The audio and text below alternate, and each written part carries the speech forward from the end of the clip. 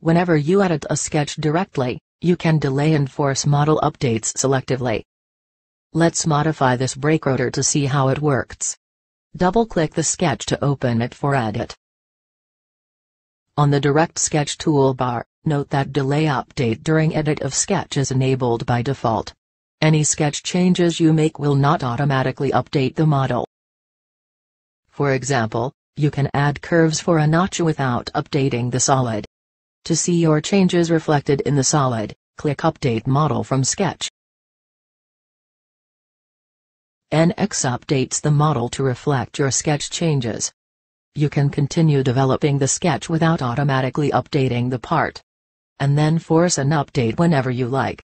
For illustrative purposes, let's disable Delay Update during edit of sketch. And delete the chamfer curve. NX tries to update the solid, but cannot because the sketch is no longer a closed loop. Updates like this can be time-consuming in larger files. And features with dependencies may fail to update. Once you close the sketch loop, the Revolve feature updates correctly. Remember that Delay Update is enabled by default. Use Delay Update and Update Model to manage your sketch and model updates.